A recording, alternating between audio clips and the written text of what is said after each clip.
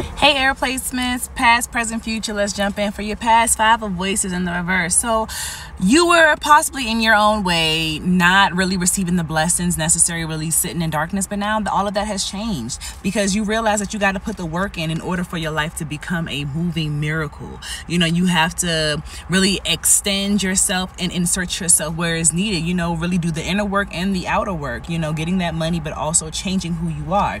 And because of that, you definitely seen a different perspective here with the hang muse, you know, in a way playing the waiting game, because spirit is not through with, you know, your transformation, but you're definitely seeing a different perspective, really, you know, becoming more spiritual and intuitive.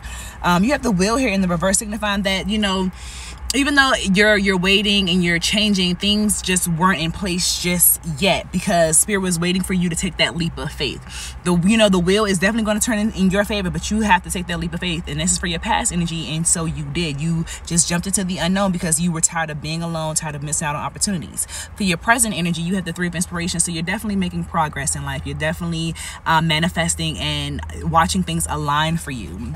And so with the world cosmos here, yeah, it's faded, definitely faded now for you to be successful, for you to be, you know, abundant. You know, you see it now because now you're putting in the work. Like I said, you're making progress. And so with that comes peace, balance, you know, balanced emotions, mature emotions, really being happy, you know, really being, you know, good with yourself because you walked away from things that no longer served you, walked away from, you know, that hurt and not extending that olive branch and not, you know, really receiving your blessings. You're really jumping into the unknown, taking that leap of faith, you know. And so for your future energy, you have 2 cards that pop out. You pulled your own energy air placements. You have the Queen of Voices, and then you have the Emperor. So that ultimate leader, somebody who sees through the manipulation, you know, really speaks their truth, seeks the truth, because you're now more intuitive, more spiritual. You know, you are business minded, goal oriented, as I always say, a go-getter, a definite leader.